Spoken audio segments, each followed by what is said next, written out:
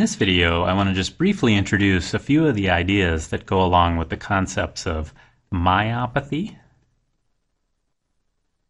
and what we could call neuromuscular junctionopathy. Neuromuscular junctionopathy. Junctionopathy. Although no one actually calls it that but me, I think. But the ideas here are similar. With neuromuscular junctionopathy, there's diffuse dysfunction of the neuromuscular junctions. Let me just underline that. The neuromuscular junctions.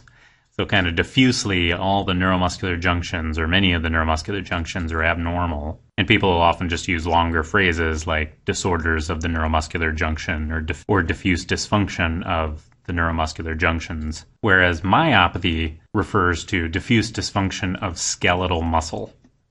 Skeletal muscle.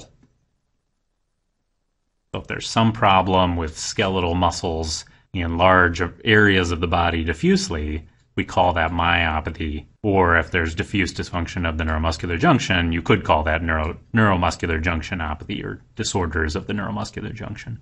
So if we start with myopathy, there are many different kind of patterns of abnormalities we can see, but the most common myopathy syndrome starts with weakness of the bilateral proximal limb muscles. So that'd be the big muscles around the shoulders and the hips on both sides.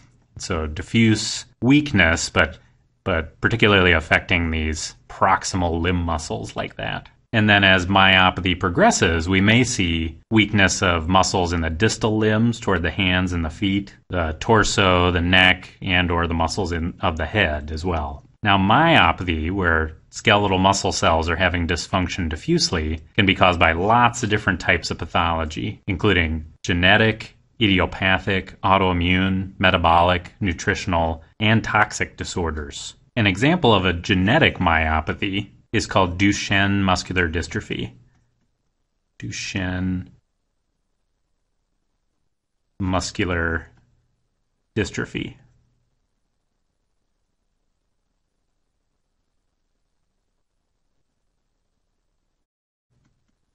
And Duchenne muscular dystrophy usually affects young boys, and it's caused by a gene mutation on the X chromosome that causes the gradual loss of skeletal muscle cells. There are also a number of autoimmune myopathies. Autoimmune, where the immune system is actually attacking skeletal muscle. And most of these actually cause inflammation of the muscle, and we call muscle inflammation myositis.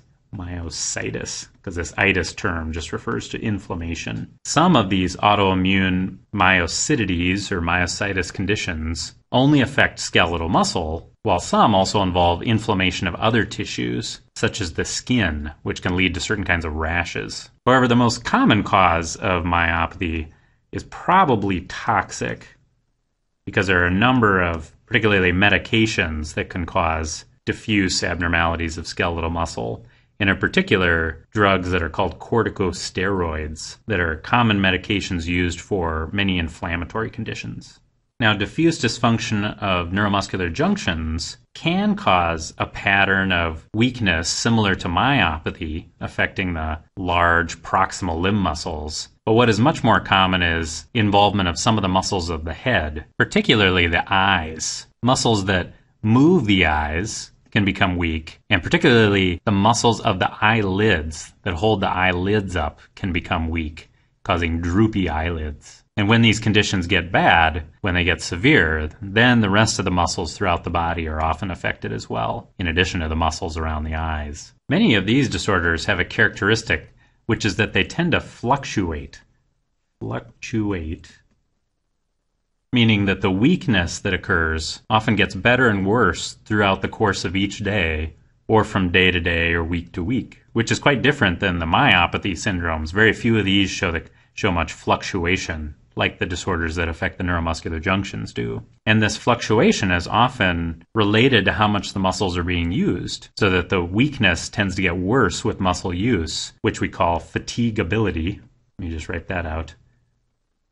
fatigability,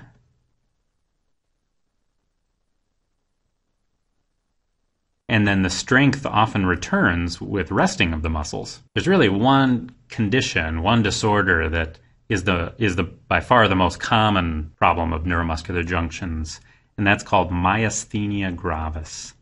Myasthenia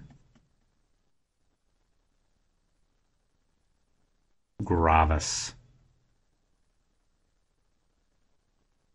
And myasthenia gravis is also an autoimmune disorder where the immune system is actually responsible for causing the dysfunction of the neuromuscular junctions. And most of these patients actually have antibodies in their bloodstream that bind to neurotransmitter receptors in the neuromuscular junction that cause the syndrome. The body's immune system is inappropriately making these antibodies against these receptors in the neuromuscular junction that causes them to not function properly. We'll go into more detail about these disorders and other disorders in these categories in later videos, but I just wanted to introduce these concepts and mention a couple of the major disorders that can cause these sorts of syndromes.